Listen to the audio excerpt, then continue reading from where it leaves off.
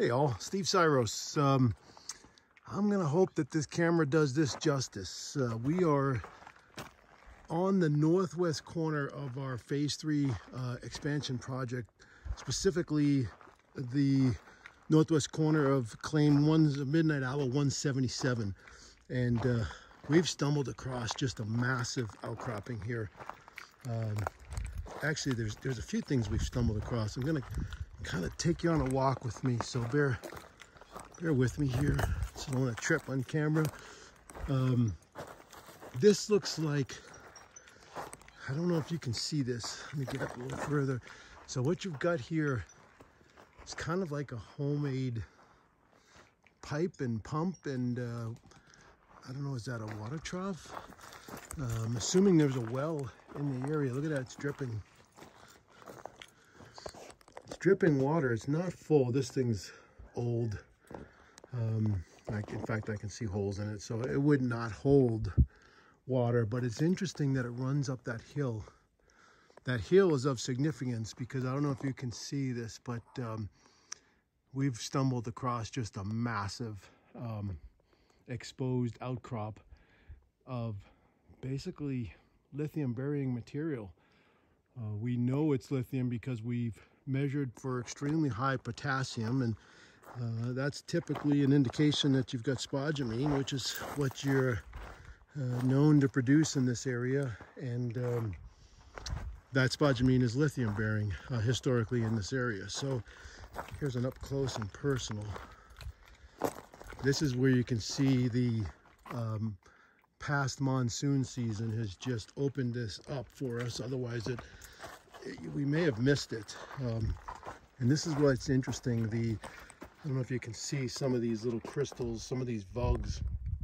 This in the other side of our claims on the original phase 1, if you remember, over by ironically the water source on that side, you had these very high readings, up to 8+% lithium on the libs.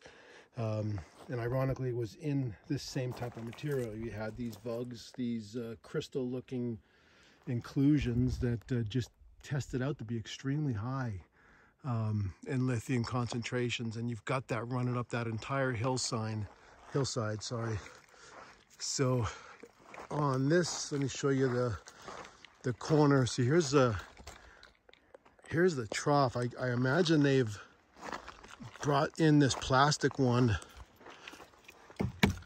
more recently, obviously, because that old metal one on the other side of this little thicket was just leaking water. So I'm not really sure what's going on, where that water is coming from, but we're going to explore. I mean, another water source on this side of the claims, on again, the phase 3 expansion, would absolutely be huge.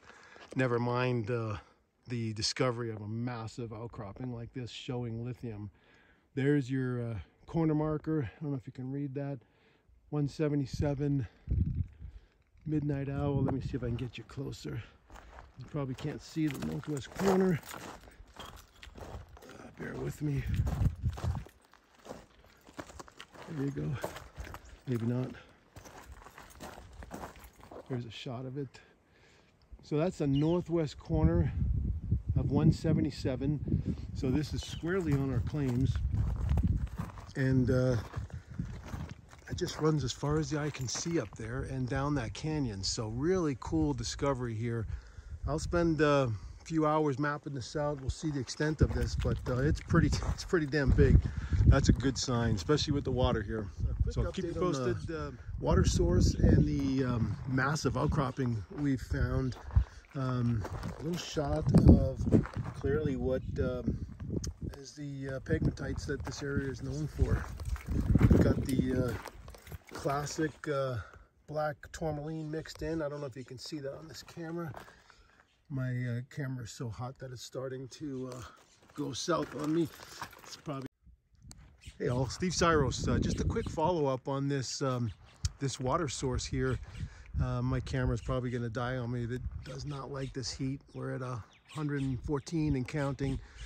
Anyway, we tried to trace this into or up the hillside, and it goes into the rock and stops. So Pretty sure that we're looking at a spring, and it is wet. It is running.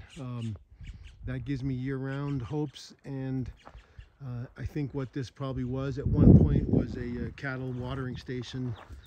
Plenty of signs of cattle in the area, so they must still use it to this day. You saw that plastic trough on the other side. This original, that's probably from the 40s and the 50s.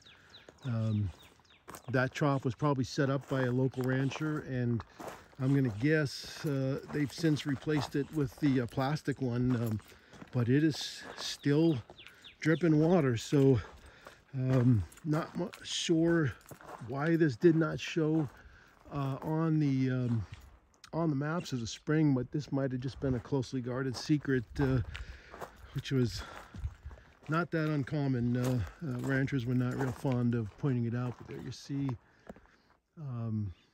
they even had a faucet. Let me get zoomed in here. They even had a faucet plumbed in there so they could turn it on and fill it up, and cattle know where to come for water. There's plenty of signs that they frequent the area. So that's a water source. I'm going to call that a win. I mean, a major win. Couple that with the fact that we're sitting on just some incredible ground for lithium. That's a double win.